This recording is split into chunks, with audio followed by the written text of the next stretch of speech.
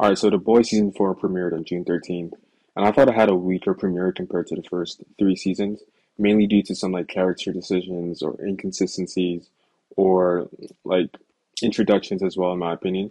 And I'll list my thoughts out episode by episode. And then this video is obviously more directed to the first three episodes, not the ones after, because they definitely got better.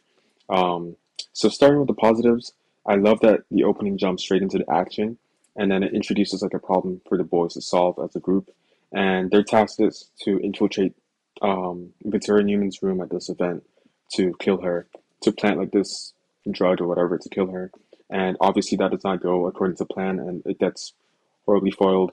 And then once they're in Victoria's room, Kimiko has to fight Vicky's daughter Zoe, who now has mouth tentacle powers, which is like an ugly sight to see, but definitely like terrific parenting skills from Victoria Newman for sure. And then they have this like really cool scene where they have to jump out of the window, her, like Kimiko and Frenchie, and then Starlight flies for the first time to catch them. So I thought that was like pretty cool started to the season. And then now as for Starlight, I like that she can fly, I guess, but they really need to rework or like rewrite her scenes that showcase her powers to better complement her powers instead of just turning it into a joke, in my opinion. Because it's almost like a running gag now that whenever she does the eye, like the flicker thing in her eyes, it's basically just a sign that she's trying to intimidate someone, but it doesn't come off that way. It basically just means that she's not going to do anything to whoever she's trying to intimidate. And she's done it several times, like in the past seasons, and in this season too, like even past episode three. So they definitely need to like, because right now she's a joke, and then she's coming off as like a useless character because all she does is do that thing with her powers. Like her powers are kind of useless, basically. And then she tries to intimidate someone with her powers, but she never does anything. So she's just kind of there. So I think they definitely need to rework that because it's the same thing over and over again. And then Butcher tries to get like Ryan to escape with him, but then Homelander shows up and it doesn't go according to plan as well. But now Ryan learns that Butcher has like 6 months left to live.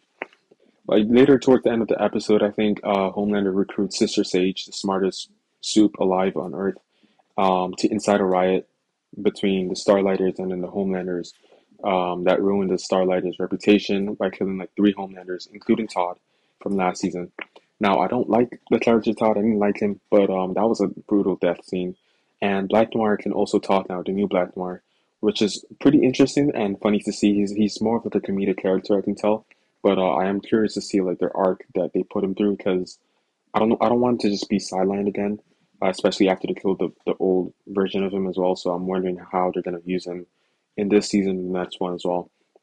Now in episode two, um, I think episode two was definitely like the worst out of the three episodes, and then if not the whole show as well, because like some character decisions, in my opinion, didn't make sense. The boys find Sage, Sister Sage, like Marvin's Milk, taps Sister Sage phone, and then they find out this event that she's going to meet up with Firecracker, this new character, and so they find Sage's identity and then see what she's going to do at this event, and then she goes there to recruit Firecracker and they plan to spy on her to see what she's trying to do at the event. And she knows she's being watched as well. So the whole thing is basically a setup to expose them. And then Sister Sage asks Firecracker and her friend who can duplicate himself to kill the boys. Excuse me. And then a fight breaks out between all of them. And so it's basically Firecracker, her friend who can duplicate himself versus the boys. And as for the guy who can duplicate himself, I don't expect him to have like smarts or fighting skills or whatever. So I'm gonna let that slide about how he lost and got distracted throughout the fight. But for Firecracker herself, they basically let her escape after killing the guy that can duplicate himself, and they just let her run off. And I didn't really get that because that whole thing was kind of for nothing, and they basically got exposed by Sister Sage, and to their knowledge, they didn't know what Sister Sage had to do with Firecracker.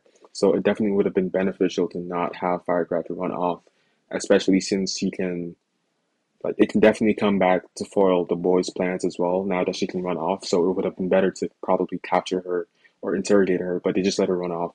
And I thought that was kind of weird.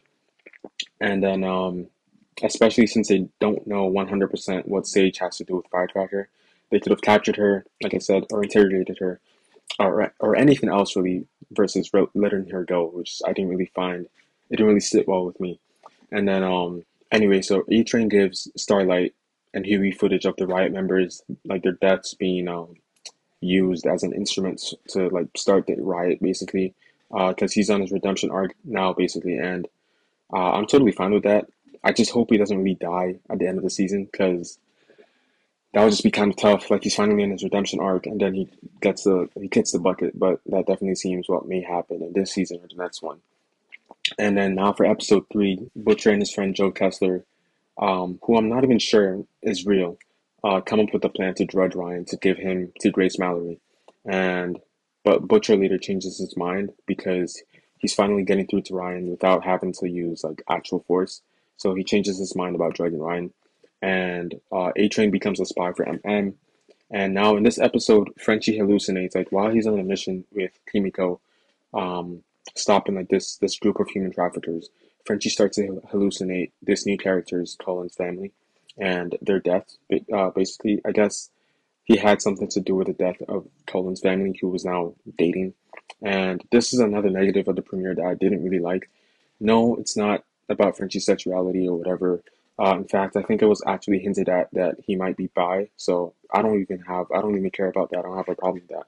But it's more so the characters are just really new, and it felt really shoved in because they didn't really know what to do with Frenchie, and they just did the same thing again that they had already done in previous seasons, which is having the past of Frenchie come back to haunt him.